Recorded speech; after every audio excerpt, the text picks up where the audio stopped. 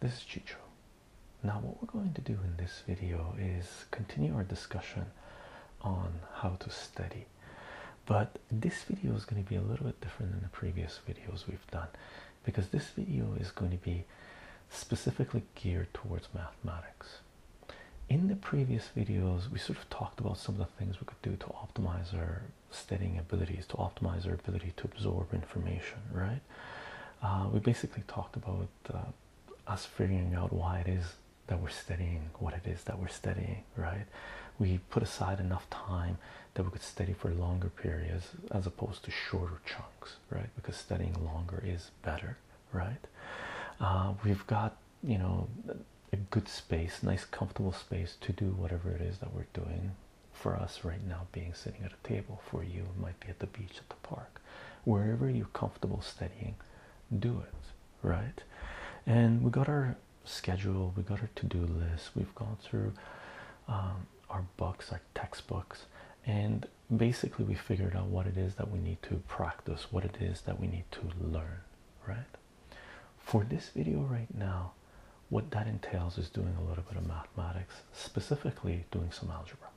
Okay, and what we're going to do in this video is do some math problems and take a look at the pattern that emerges for a specific type of question, for a specific type of problem. Okay, and what that's going to do, or what we should keep in mind when we're doing this, is when it comes to mathematics, certain questions, certain problems play out in a certain way. When it comes to algebra specifically, okay, there's certain things you do to solve equations, there's certain things you do to graph functions, and that doesn't change based on what the numbers are in those equations, or how complicated those equations look if they're the same type, right? So as long as we know a certain pattern associated with a certain type of question, then that means we know how to solve all questions in that type, of that type, right? Mainly anyway. There are certain variations, but in general, if we know the pattern for a certain question, we know how to solve those types of questions. Okay, as for what we're going to do now, we're going to take a look at a few different types of questions, and I've covered some of this previously in the language of mathematics in series 3A and 3B. And one of the first things we did was I showed you basically when we're solving equations, you know, when we're moving around an equal sign specifically, and that's what's required here, right? To do algebra, you basically have to know how to move around an equal sign, right?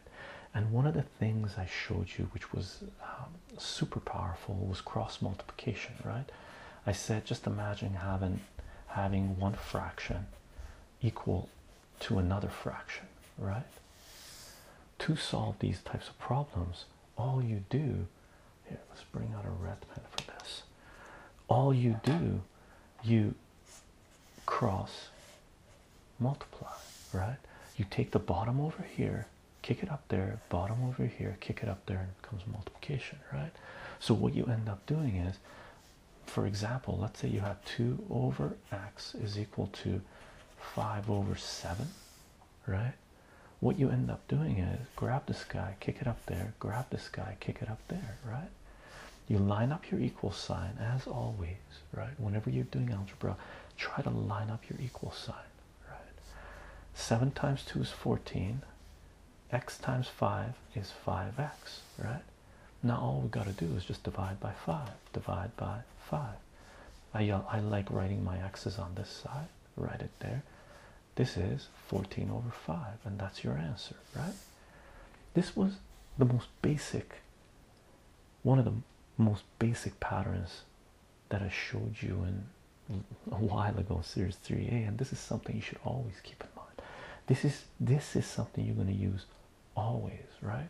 So for example, let's say you had something more complicated. Let's say you had x plus 1 over 2x minus 5 is equal to 7x plus 2 over x minus 1, right?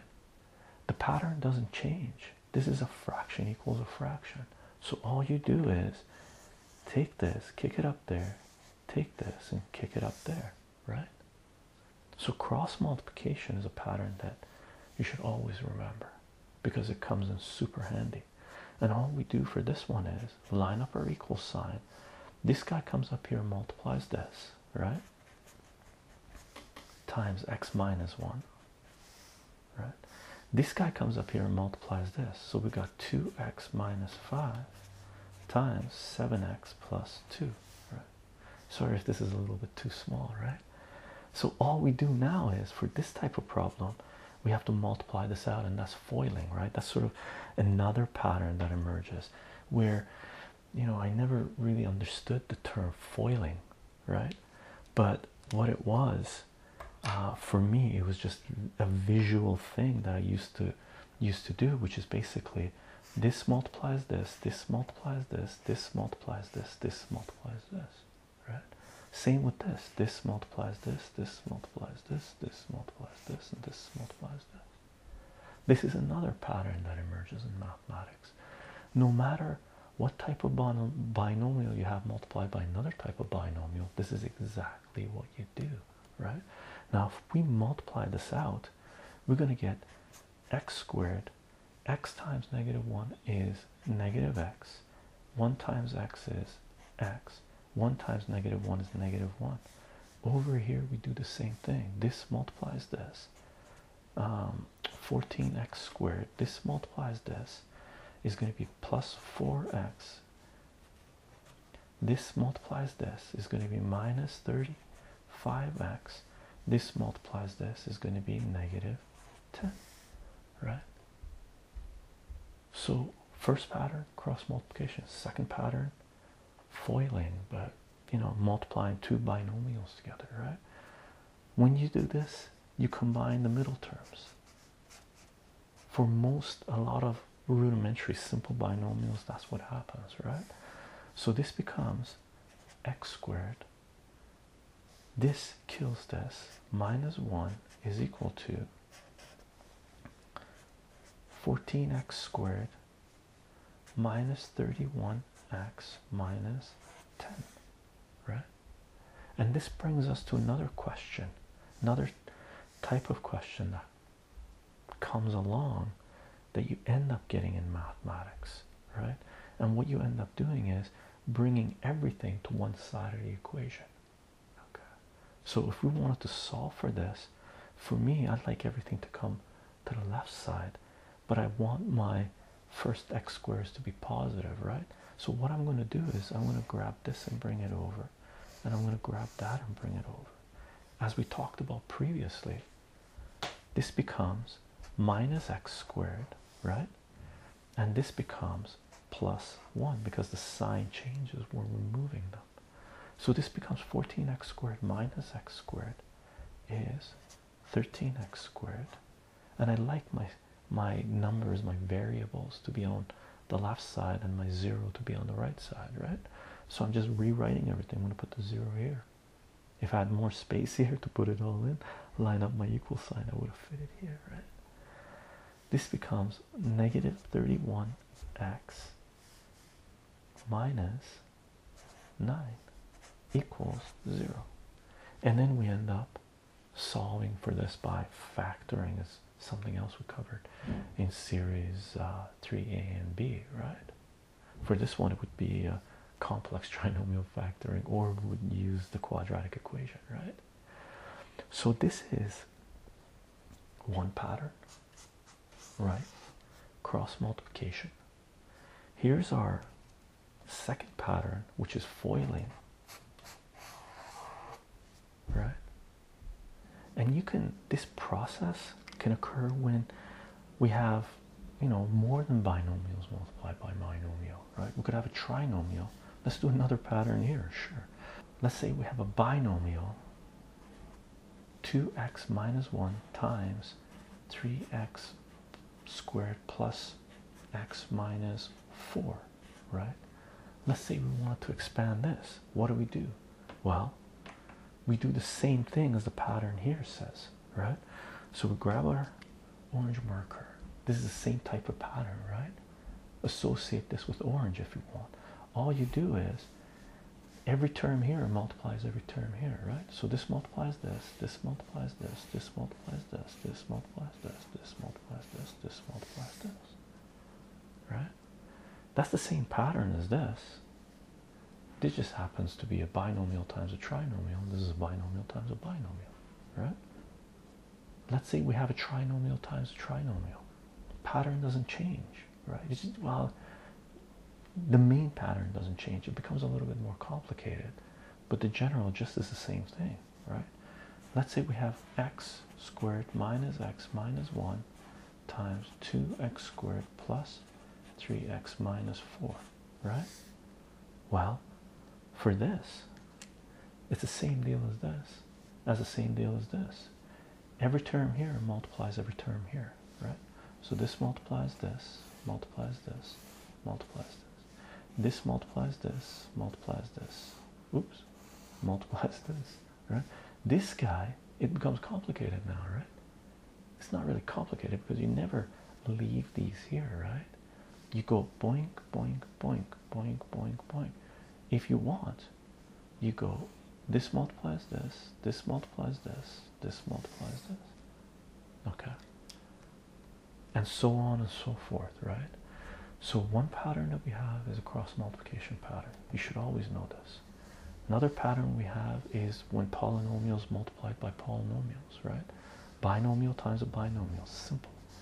Binomial times a trinomial, not bad. Trinomial times a trinomial.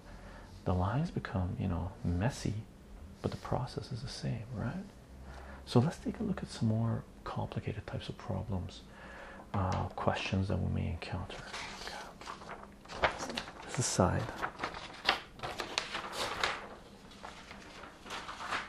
now one type of problem we get is basically having a polynomial on one side of the equation and a polynomial on the other side, right? When we get these types of problems, the name of the game is to combine like terms, bring everything to one side, set the other side equal to 0, right? And we talked about why it is that we have to set the other side equal to 0.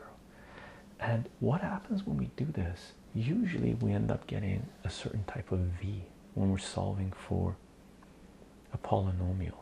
Okay. Now what we're going to do is we're going to do a single variable polynomial first, so you see how simple it is, and then we're going to do a more complicated one where we have a single variable but we have powers. So let's say we had something like this.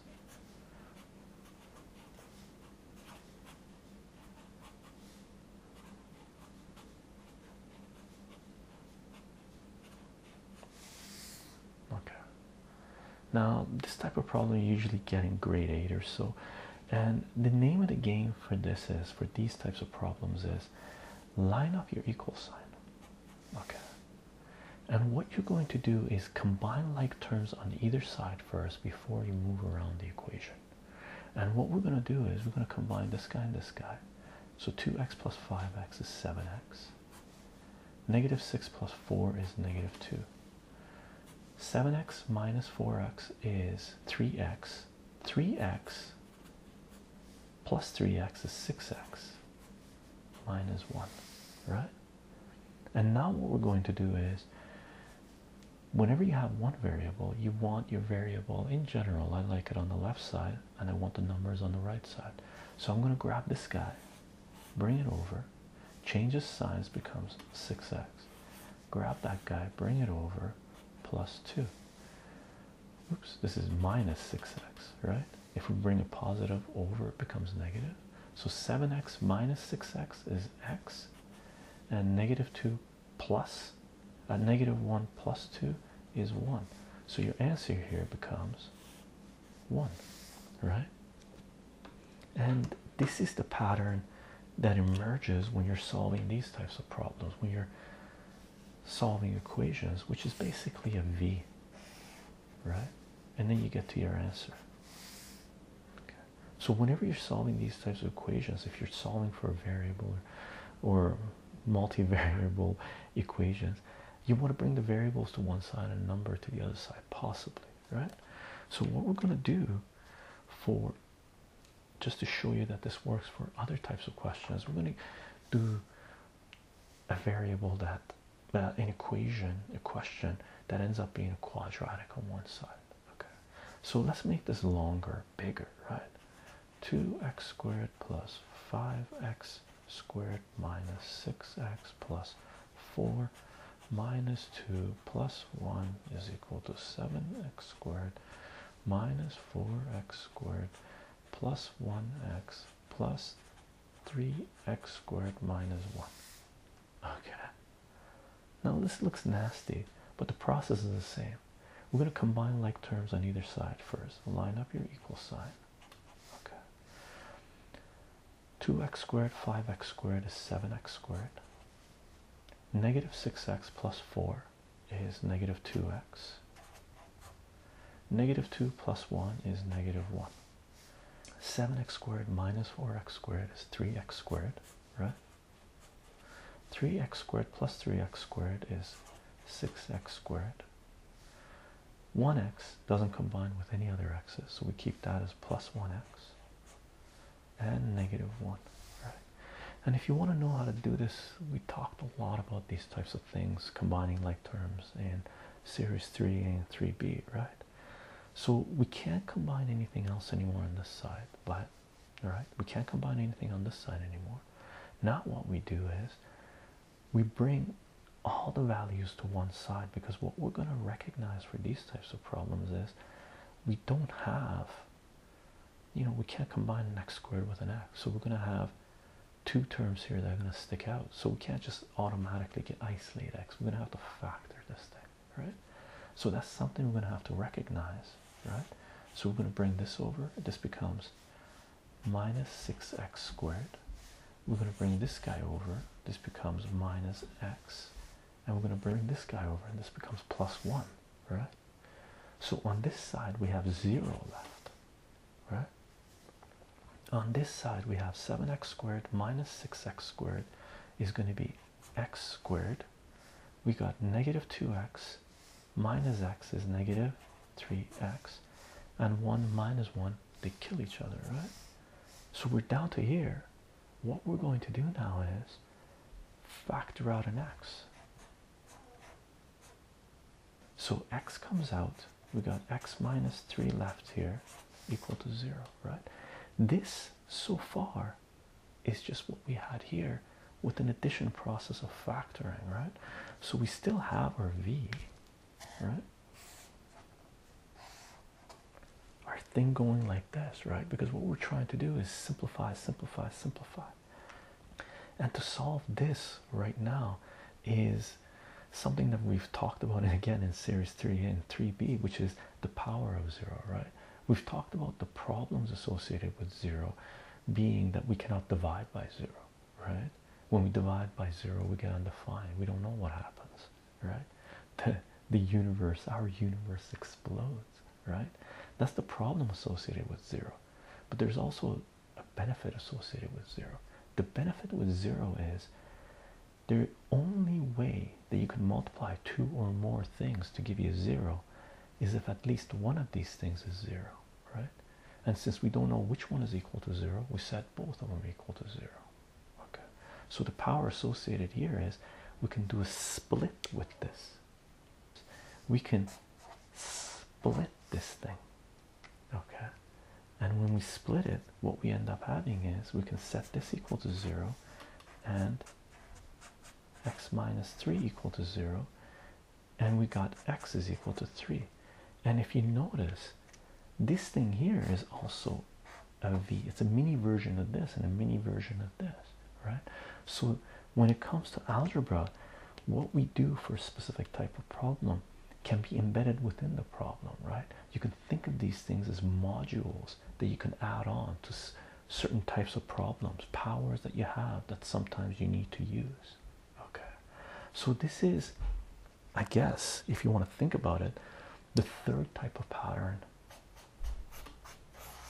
that emerges for us.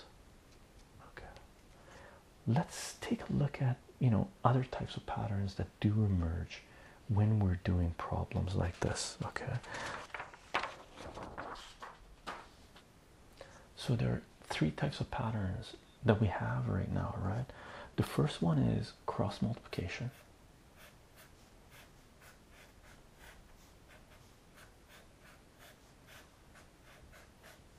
Right? Where we can, right? That's one pattern. Now in English we call this cross multiplication. In other languages we call it different things, right? We have foiling, right? Plus or minus. Let's say we have polynomials multiplied together, right? Something in here or more. The pattern that emerges for this is, I guess some people call it the foiling pattern. This multiplies this, this multiplies this, this multiplies this, this multiplies this. And we saw more complicated versions of those, right? And we have,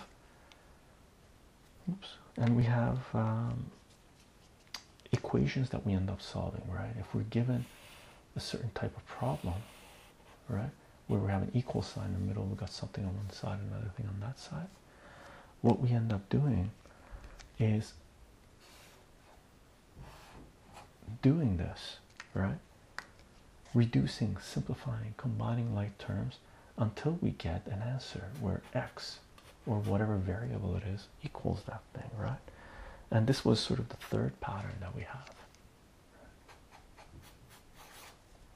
And these are things that parts of algebra that show up everywhere.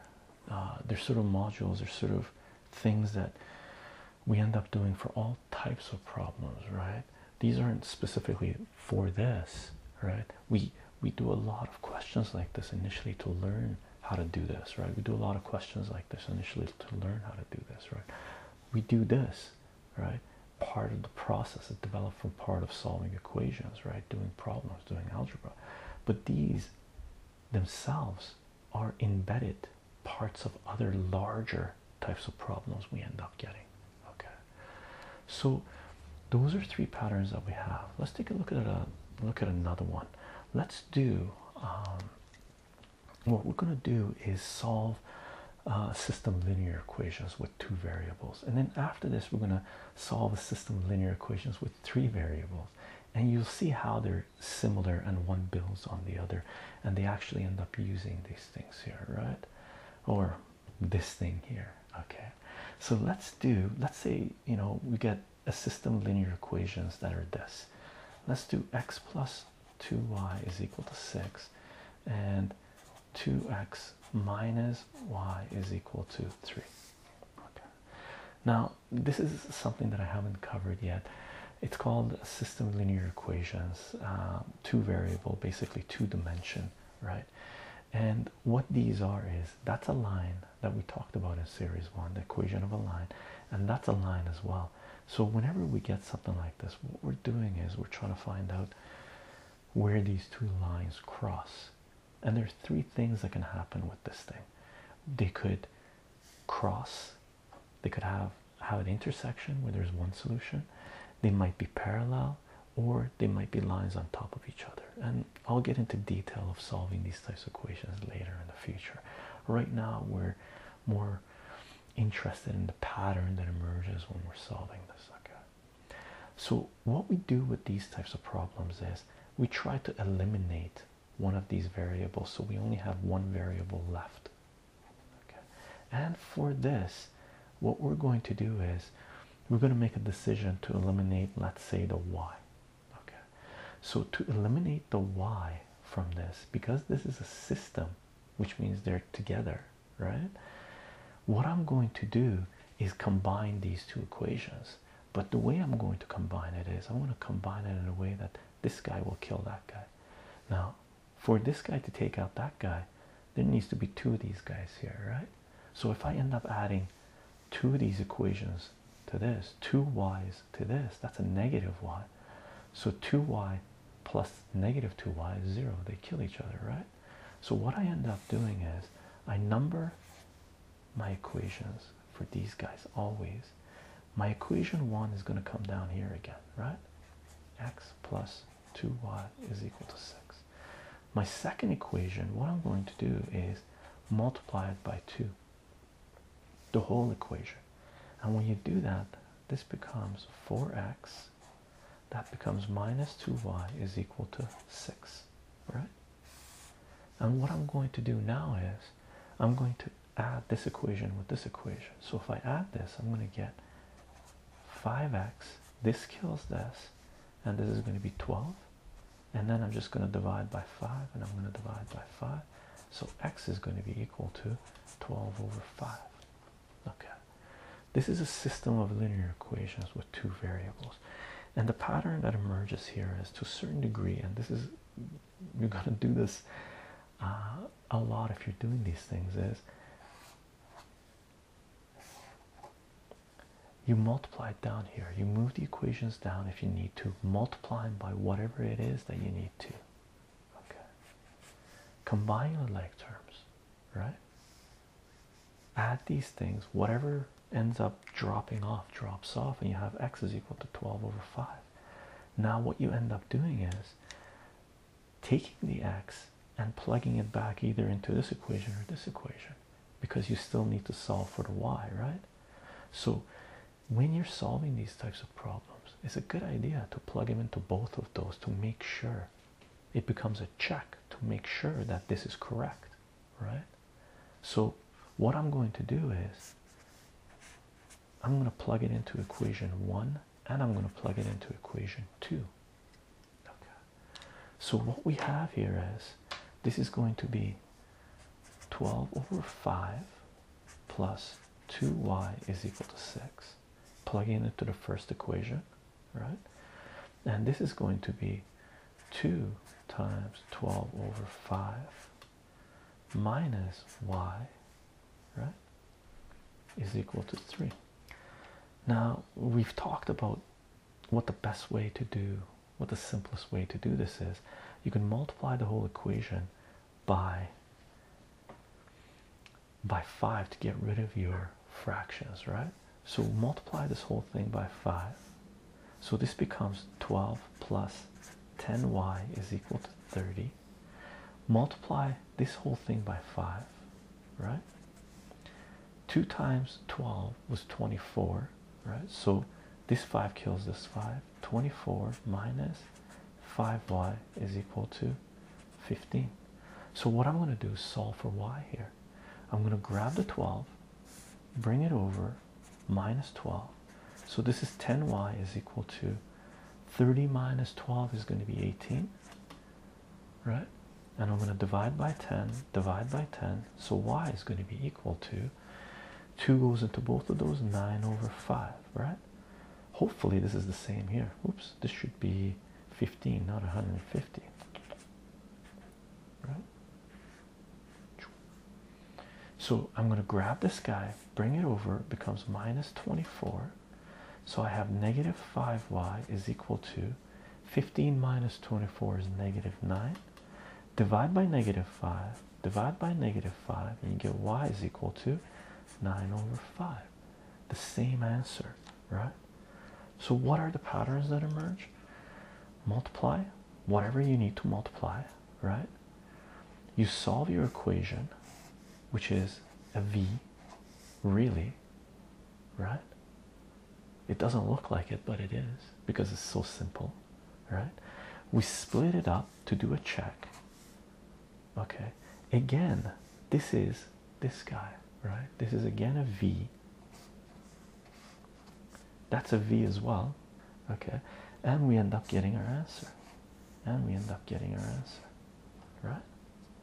So this is a more complicated, right, pattern that emerges when we're solving system of linear equations. And it's sort of built, there's three of these guys in this, right? Blue, blue, blue.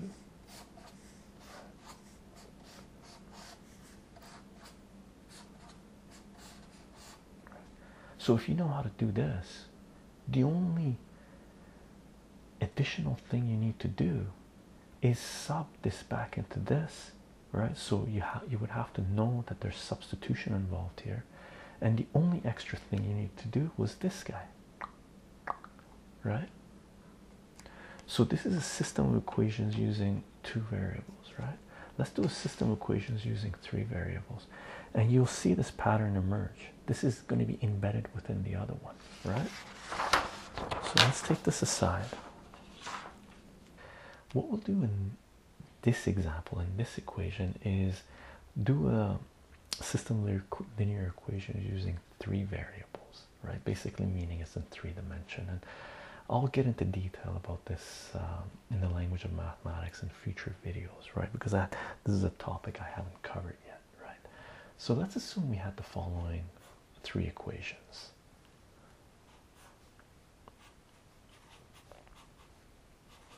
We had x minus y plus z is equal to 2. We got negative x minus y plus z is equal to 4. And let's say we had 2x plus y plus 2z is equal to 1. Okay. Now, the name of the game for this is we want to find out what each one of those variables are, right? We're trying to find out where these three-dimensional lines cross, right? So what we're going to do is number these equations. Let's call this equation 1, 2, and 3. Okay. So what we're going to do is we're going to try to eliminate one of the variables in the first step to solve this, to solve the system, right? So let's assume, because this is going to be easy eliminating the x's from equation 1 and 2, we're going to try to eliminate the x's, and then that way have two equations with y and z, right? So first thing we're going to do is generate two new types of questions, two new equations, right? So what I'm going to do, I'm just going to add equation 1 plus equation 2. Okay. So if I end up adding these, I'm going to rewrite these. X minus y plus z is equal to 2, and negative x minus y plus z is equal to 4. Okay. So what I can do right now is I can add this equation with this equation, and this is going to kill this, right? So this becomes negative 2y plus 2z is equal to 6. And I'm going to number this equation equation 4, because it's a new equation, right?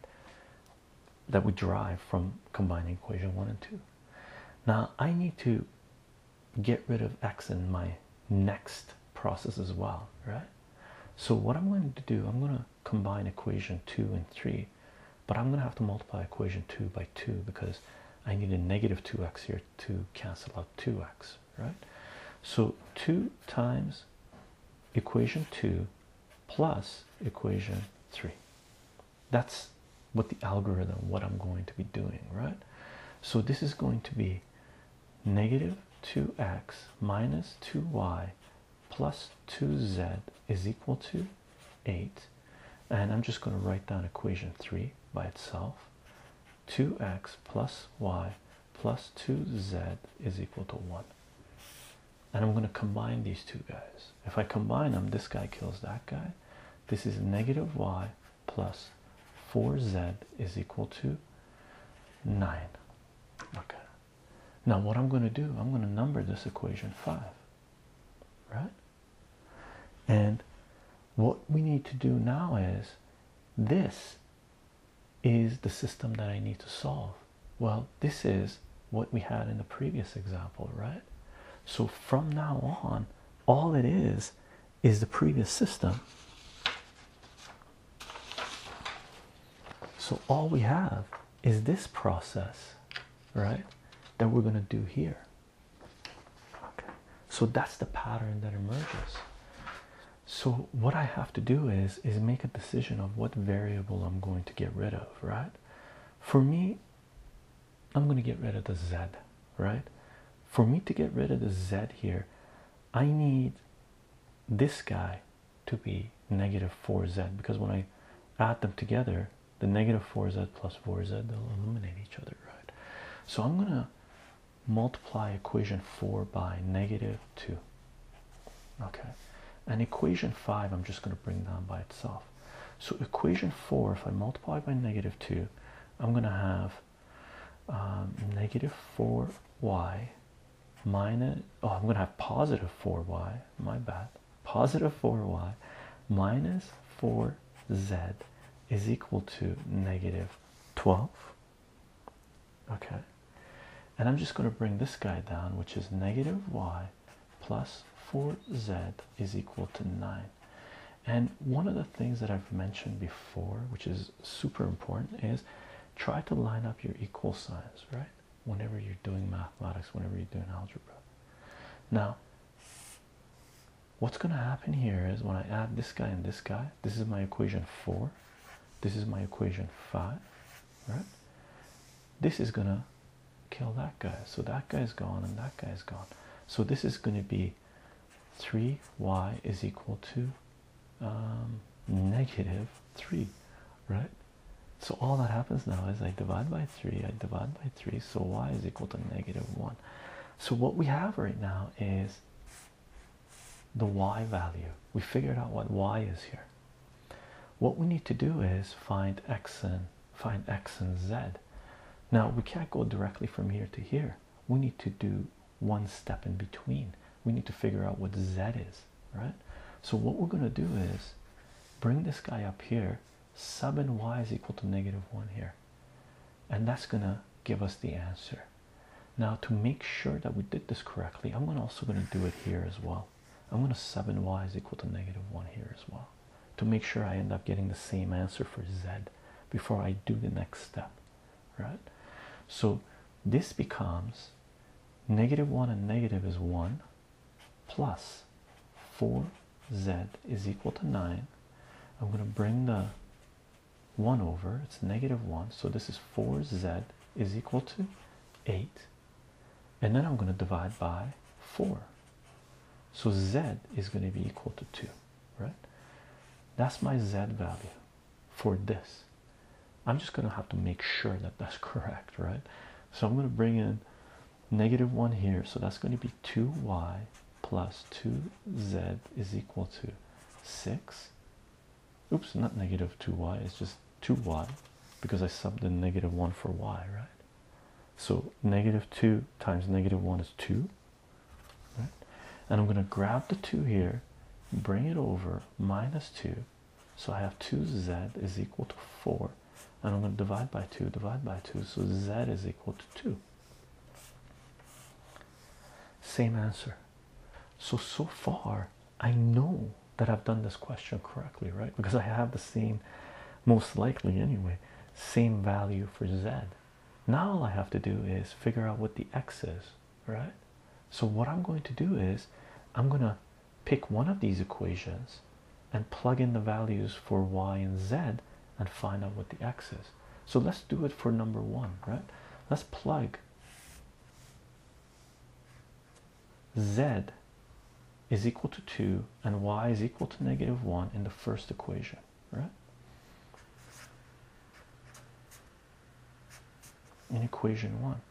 So what we end up having is this is x minus negative 1 plus 2 is going in there. 2 is equal to 2. Okay. Negative and a negative is positive. So that's going to be x plus 1 plus 2, which is going to be 3. So this is going to be x plus 3 is equal to 2. So x is equal to negative 1 when I bring this over, right? Let's do the same thing, but plug it into equation 2 or 3, just to make sure we have the right answer, right? So let's bring in y is negative 1. Let's bring in x is 2 into equation number 2. So we're going to have over here, if you take a look at it, negative x minus negative 1 plus 2 is going to be equal to 4. Negative x, negative and negative is positive. So 1 plus 2 is 3 is equal to 4. I'm going to bring this guy over, so that's negative 3. So we got negative x is equal to 1 So x is equal to -1, right? The same answer. Okay, so I know I've done this question correctly. So the final answer for this would be, if we're going to fit it down here, or we could put it here, is going to be x is -1, y is -1, and z is 2. That's my final answer to this question. Okay, now do you see the patterns that have come up? If you get any triple system here, any 3 variable system of equations with 3 equations that you need to solve, this is the pattern that you're going to see. Okay, let's actually highlight this, show you what it looks like. Okay, let's bring this guy over here. Let's do this guy in green. Yeah, let's lay this out in green. Now what you're going to see here is the same pattern showing up for all questions involving system of equations involving 3 variables.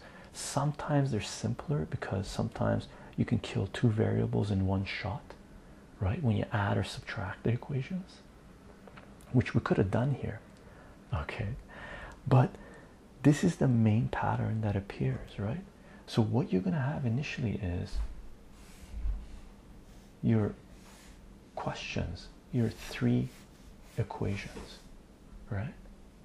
And then what you're going to do is you're going to split them. And what you're going to do is combine your equations and come up with equation number 4 and equation number 5. Okay, and then what you're going to do is you're going to combine equation number 4 and 5 into an answer for one of the variables. In our case, it happened to be y, right? So far we've done this, we've done this, we've done this, we're here. And then what you're going to do is you're going to plug these back into here, right? And that's exactly what we did. And what you're going to do is you're going to solve, if this is solving equations, right? If this is solving, right? If this is, well, not solving, but doing the algebra, calculating something. What we're going to do, we're going to do a whole bunch of calculations here, right? So we're going to do a bunch of calculations here. We're going to get our next variable. We're going to do a bunch of calculations here. We're going to confirm our next variable, right? This better match with this, right? And then what we're going to do is we're going to bring numbers from here, plug it into one of these equations, do more calculations, and come up with our next value, right? We're going to combine, right? We're going to do our calculations, and we're going to come up with our next variable, which hopefully should confirm this, should confirm with this, right? And this guy with that guy.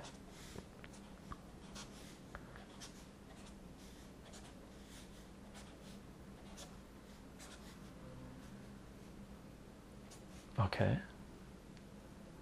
this is the main pattern that shows up for any type of question you get, for most of the questions you get with 3 variables. Okay, this is what you should keep in mind, and then you write down your answer here, right?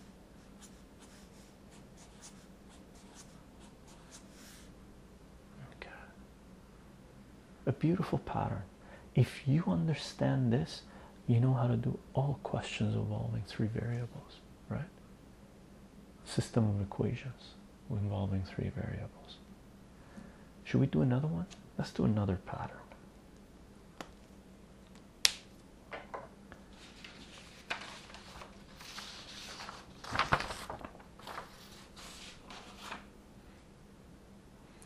Now, let's do another pattern just to finish this off with, because the questions are infinite, the types of questions you can get. I just really wanted to make sure that you appreciated a certain type of pattern that emerges with certain types of problems, right? So far, let's do a little recap, right? So far we've had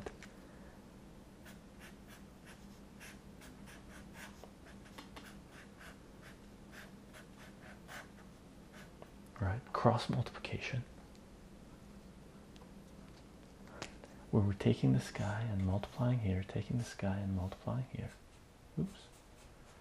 That's the first type of pattern we saw. The second type of pattern we looked at anyway was multiplying polynomials. Right? I think we did that in orange. Right? So this is the second type of pattern.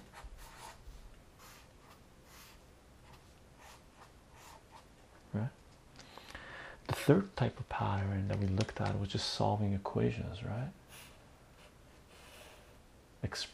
You know, something like this.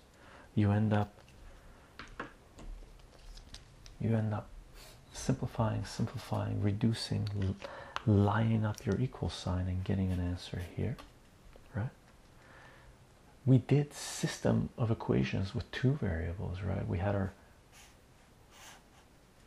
two equations here, and we basically were running out of colors, so I think we used orange. So we multiplied one of the equations by something, another by something else, right?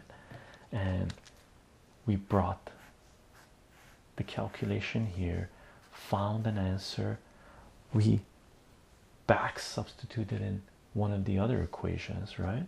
Where we basically did this, right? And we did more calculations, right? And we got an answer, right? And our answer would be your x and y, whatever they were, right? If they're different variables, they're different variables. Is this guy and that guy, and this was confirming this, right? That's sort of a pattern that emerged. For a system of three equations, right?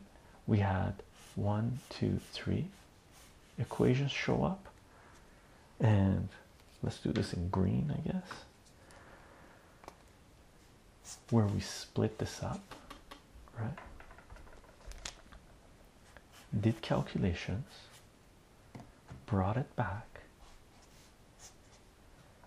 did calculations, right? Kicked it up, did calculations, right?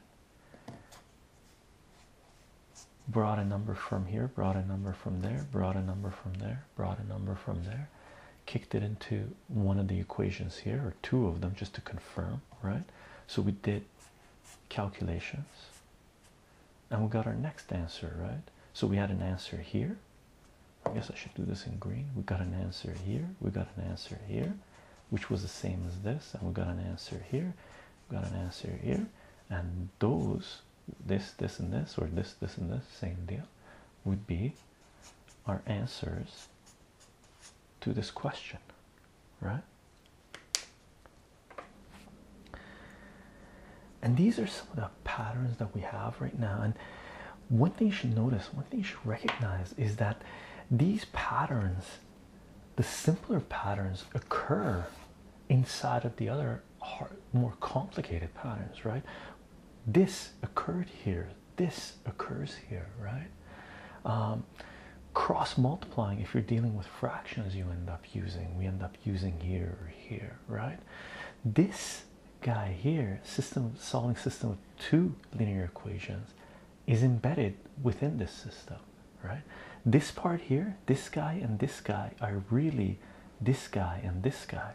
When we're multiplying one of these equations by a value to come to here, and when we solve for it, the back substitution here is really this. We're back substituting into one of these equations, right? And getting a value, right? And then the extra part is taking this value and subbing it into one of these guys, taking this value and subbing it into a different one. Make sure we get the same answer, right? That way that confirms that we did this question properly, that we got the right answer, right? Especially if we're doing it on a test, right? Because we don't want to throw marks away. So there's like 5 patterns that we've got here so far, and this guy is really embedded within this. We could call this pattern 4, I guess. What are we going to call this? What color? Let's call this black pattern 4, right? So that's pattern 4. So this is just basically algebra some algebra patterns that show up whenever we're trying to solve equations. For the last sort of pattern, we're going to graph an absolute value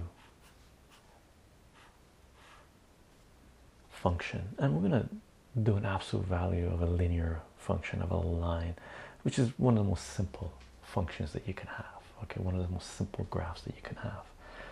Now, for those of you that don't know, and I will cover this at some point, the absolute value symbols, but absolute value symbols mean that inside the absolute value symbols, you could be positive or you could be negative. But once you use up the absolute value symbols, once you use this power, once you come out of that symbol, then you have to become positive, right? But when you're in the inside, you could be positive or negative. And that's the property, that's what we're going to do to solve this, to graph this function, okay? Because that's what we're going to need to do for this. So what we're going to do is we're going to take a look at this function when the inside is positive, and we're going to take a look at this function when the inside is negative, right? Just to see what they look like, what this function looks like. So when it's positive, this becomes f of x is equal to positive 2x minus 1, right? And when it's negative, this becomes f of x is equal to negative 2x minus 1. Now, when we apply the positive, nothing changes. This thing stays what it is, right? So this becomes 2x minus 1. When we apply the negative, this becomes negative 2x plus 1. Oops, plus 1. All right? So what we're going to do is graph this function. So we're going to draw our coordinate system here, and I think we talked about graphing lines in series 1, right? So the way you graph lines is you use y equals mxb, the concept of y equals mx plus b, and this is in the format of y is equal to mx plus b, where b is your y-intercept and m is your slope, right? So this is our first equation, right? This is our second equation. And whenever you have more than one equation to deal with in a question, number them. That way you know which one you're dealing with, right? So if we're graphing this one, our y-intercept is negative 1, and our slope is 2 over 1. So 1, 2, and 1. Okay. This is our first line, and whenever you're graphing multiple lines on a graph, multiple functions on a graph, number them. Okay. This guy is y-intercept is 1, and the slope is negative 2 over 1, so down 2 over 1. Here and here. Okay, and this is equation 2, graph 2. Now, this is not the graph of this, right? Because this is not a function, right? For a given x value, we have two different y's. Functions is something that we're going to talk about in series 4, right? Or we are talking about in series 4. So this is not a graph of this. This is the graph of this guy, and this is a graph of this guy. What we want to do is draw the graph of this. So all we need to do now is test the point on this graph for x and y to see if the equation is true. Now, the only point that we cannot test is where the two lines intersect, because they give us the same answer at that point. So what we're going to do is we're going to pick a point anywhere outside of that line, right? So what we're going to do is we're going to try to figure out what y, f of x, should be when x is somewhere either on this side or on this side of this point. Now, it's easy to figure out what it is, pick a point on this side, because we know this is x is equal to 0, right? If this is x-axis, if that's y-axis, the y-axis is x is equal to 0. So what we're going to do is we're going to test x is equal to 0 in the original equation. So what we're going to do is we're going to find f of 0. F of 0 is going to be 2 times 0 minus 1, which is going to be 0 minus 1, and this is going to be absolute value of -1, which is just 1. So when x is 0, y has to be 1, right? When x is 0, y is 1. When x is 0, y is 1. So we know this point is on the graph. That means this point is not. So what we end up doing is killing everything below the point of intersection where they intersect. And this graph, this guy right here, this function graphs like this, goes up. Okay, it bounces off the x-axis. Okay, and we'll talk a lot more about these types of functions in the future. And this process is something that you do. This method of solving absolute value equations is the same thing that you do no matter how complicated this polynomial becomes here. You split, right? You take it positive, you take it negative, you solve, right? You graph, you test a point, and you figure out, you test a point in the original function, you figure out which one it is, right? If we want to take a look at a more complicated one, here, let's do a more complicated one. Let's have this beside us while we do. Okay, so this pattern here is split, split, calculation, calculation, right? Graph it and test it, and then eliminate, kill whatever you need to kill, right? And it really doesn't make a difference how complicated those questions might be.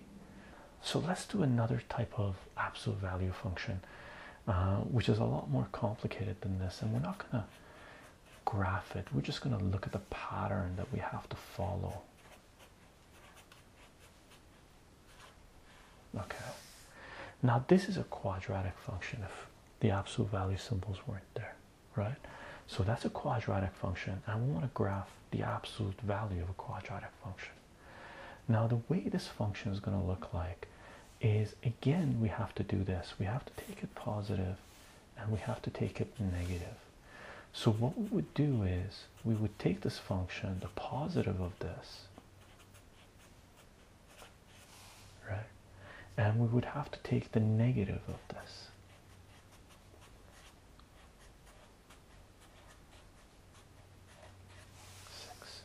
Okay, so the positive of this is just whatever it is, x squared plus 5x plus, oops, plus 6. And we would have to graph this guy as negative x squared minus 5x minus 6. Now there's a process here to be able to put these in the form that we need to be able to graph them. So you would do a whole bunch of calculations here called completing the square. Okay, which is the simplest, more complicated version of just rewriting this, right? Because when you're graphing a line, you just have to get it in the form y equals mx plus b. When you're graphing a quadratic, you have to get it in the form of y is equal to a x minus p squared plus q, right? And over here you would have the same thing. So you would do something called completing a square through the whole process, and then you could graph it. For this one, the factors of this are 2 and 3, so x plus 2, x plus 3. So we know that x plus 2 and x minus 3 would be 1, 2, -2, and -3 would be the x-intercepts. And then this thing, we know it opens up, so it would go like this. Okay, something like this. And this guy would do the same thing, but I think this way, right? So let's assume the graph, I'm pretty sure it's like that, but let's assume the graph of this looks like this, right? Okay, so this one would be our first equation, this one would be our second equation, so this would be our first equation, and this would be our second equation.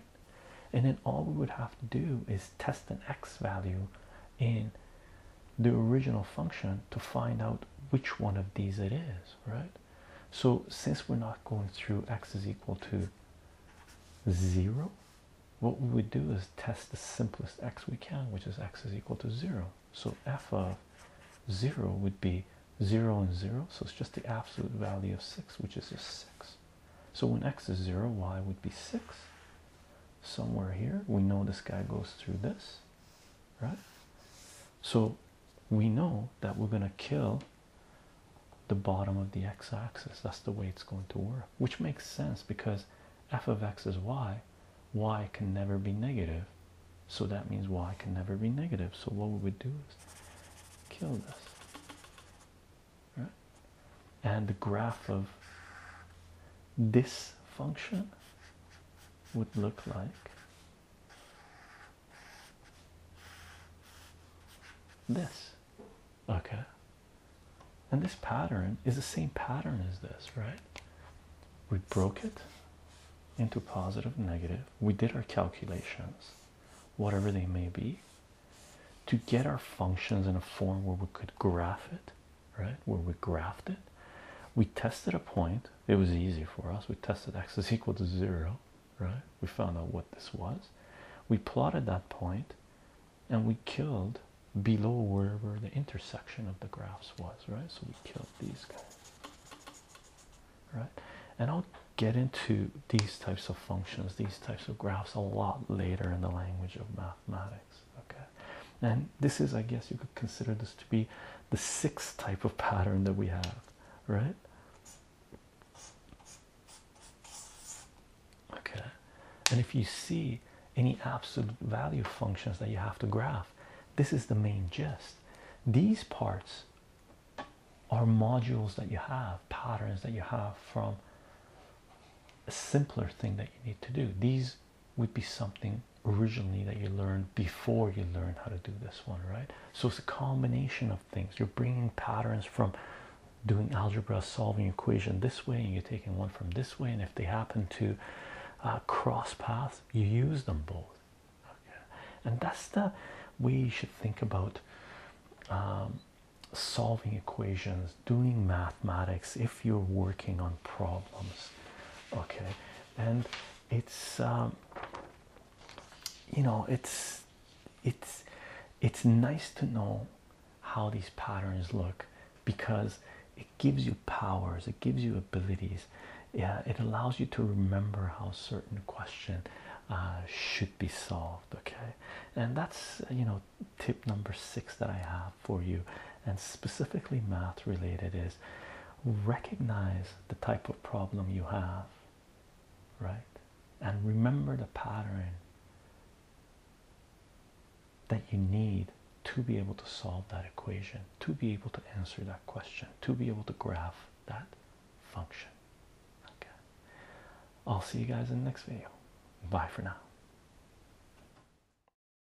Now, before we begin taking a look at these patterns, okay, I got one more quick hint to give you when you're doing algebra, when you're solving equations, right? When you're doing problems in mathematics, and that's not to take your eyes off the question until you finish a specific type of question, right?